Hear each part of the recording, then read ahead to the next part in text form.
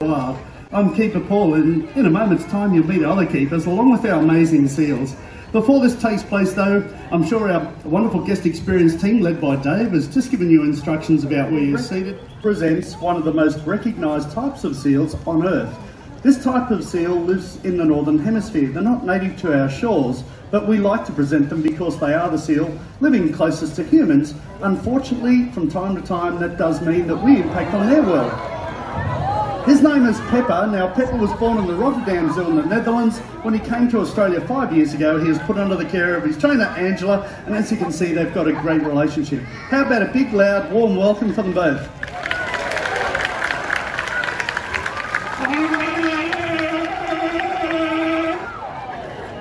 Does that sound familiar? A lot of people try to make that sound when they try to be a seal themselves, but it's only Californian sea lions that have that loud type of voice.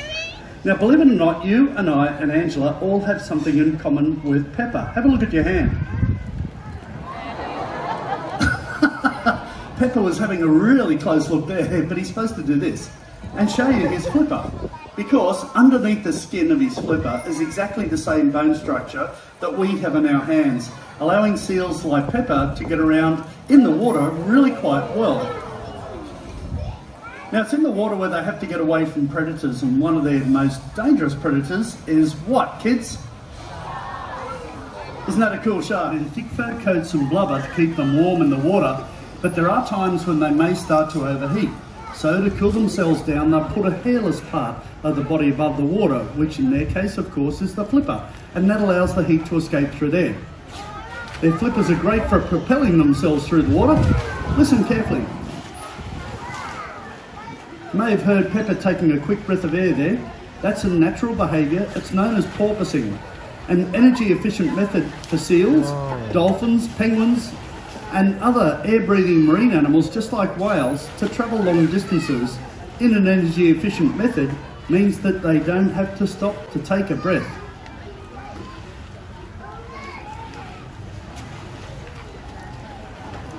Now on land, yeah, sure, thanks for that, of course. On land, their flippers are great for getting seals around, all showing just how strong they are. You can see just how much strength he has in his front flippers. That's how they can swim really quickly. The seals that you're meeting here at Taronga Zoo are what are known as eared seals. You can see their ears really quite well, and as you noticed just then, Pepper used all 4 flippers to climb to the top of the cliff. On land, most eared seals, like sea lions and fur seals, would be able to outrun us.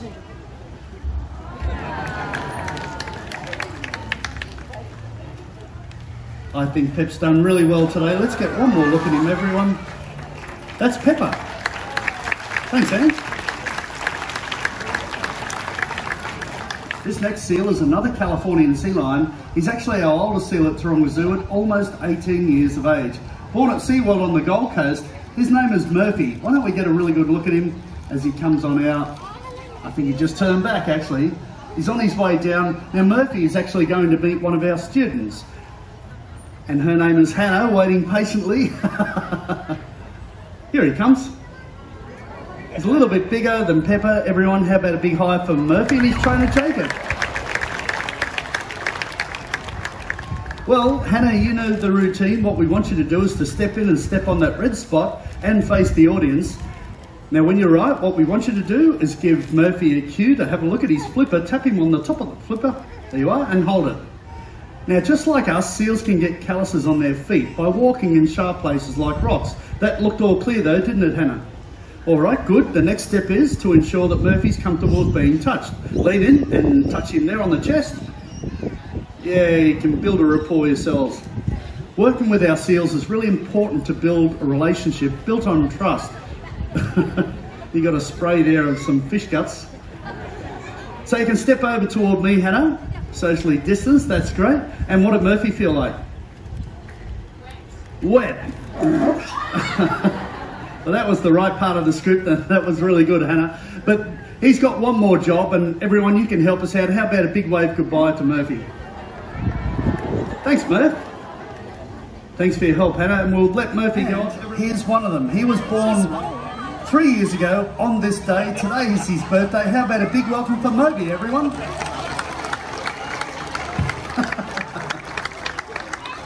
When Moby was weaned, he was put under the care of his trainers Ree on stage and Angela at the front. Again, you'll see us building a strong rapport or relationship with the animal. Now, Angela has a particularly strong relationship with Moby. Part of building a rapport is actually simply just having a bit of fun with the seal. Now, one day during her lunchtime, Ange and Moby were playing chasings down the front. You saw Pepper earlier porpoising for Angela, so this is how Angela and other trainers get this behaviour started, simply by having a bit of fun together at the front and then playing chasings. Now, you may have heard a whistle just blown. What Angela is looking for is, while Moby's chasing her, for him to break the surface.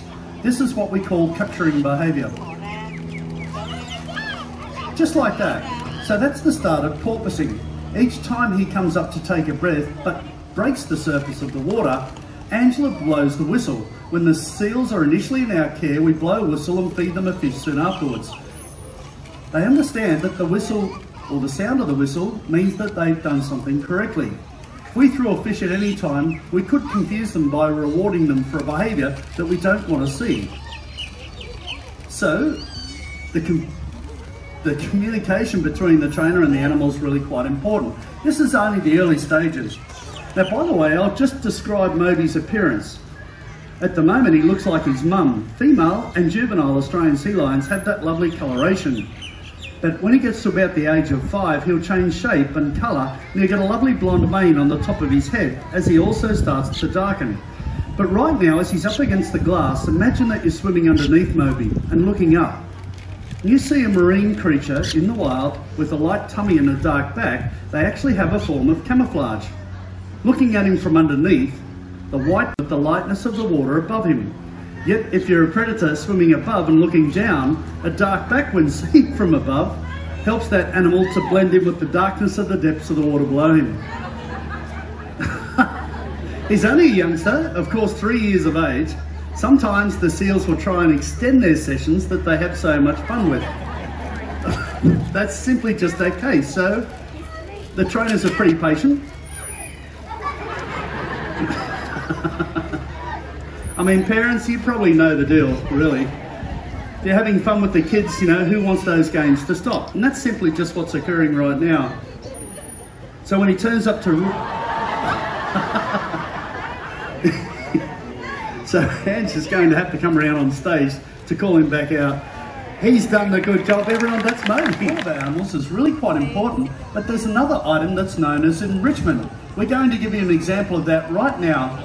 Now, sometimes before the zoo opens, we'll actually take our seals out for a walk, and we'll do that a bit later. But right now, I'd like to introduce you to Kiki. She's a little rescued New Zealand fur seal, and she is here with her trainer, Jacob. How about a big hype for the boat?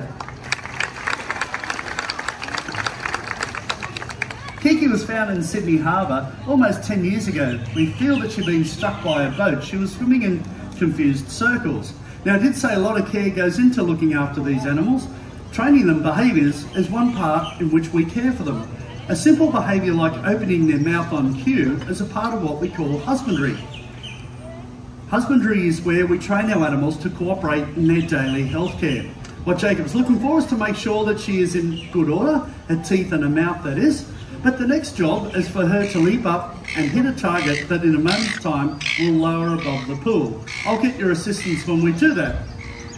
Now, Kiki is a New Zealand fur seal. The name's a bit misleading because they're also an Australian native species as well. And in Australia, they breed on the south coast of New South Wales, all the way down to Tasmania. Kiki's going to be sent to the top of the cliff. When she gets there, I'm going to count to 3, and we want you all to yell as loudly as you can, "Jump, Kiki." Ready? Okay. Thanks for that response. 1, 2, 3.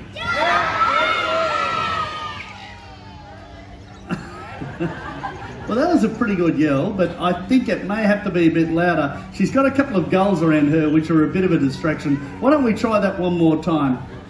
Ready? 1, 2, 3.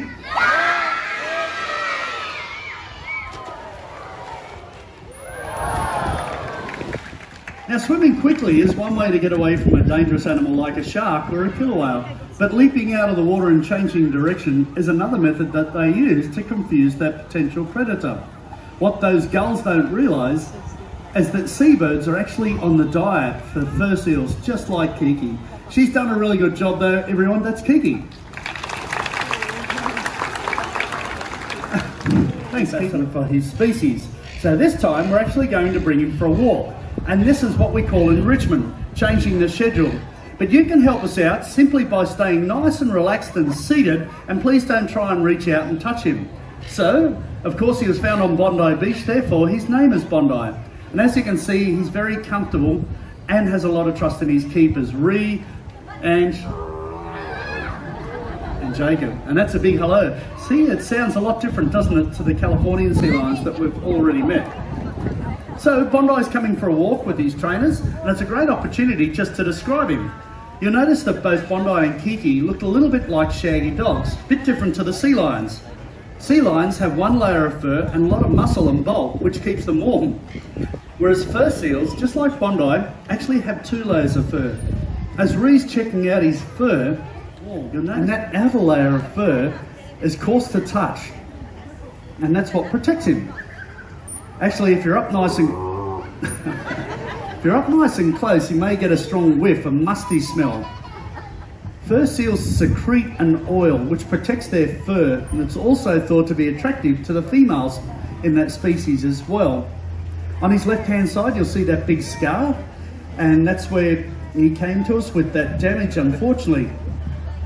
Bondi, as a fur seal, and sea lions, have a pelvis that's down around where my shins would be, and they fold that pelvis forward, giving them an extra couple of legs at the back. We often get asked the question, what's the difference between a seal and a sea lion? Well, they're all seals, but sea lions and fur seals are eared seals. You can see the ears on the side of their head really quite well, and they fold their pelvis forward, getting around on land quite well. There's other types of seals like true seals. Now that family of seal would find walrus. They belong to the family all by themselves, those big animals from the northern hemisphere that are pink in colour with those big long tusks. Now when Bondi opened his mouth a moment ago, you may have seen that his teeth were dark. Well, that's not a sign of ill health.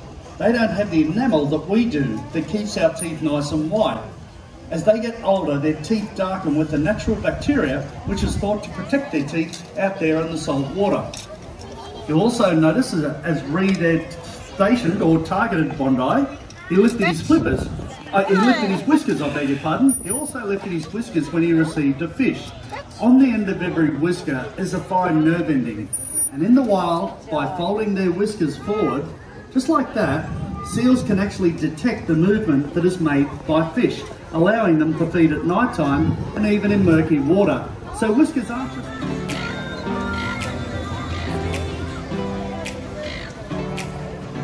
Well, thank you everyone for attending our show today. Thank you to our seals, to our keepers. Sections 2 and 3, I'll get you to remain seated for the time being, but sections...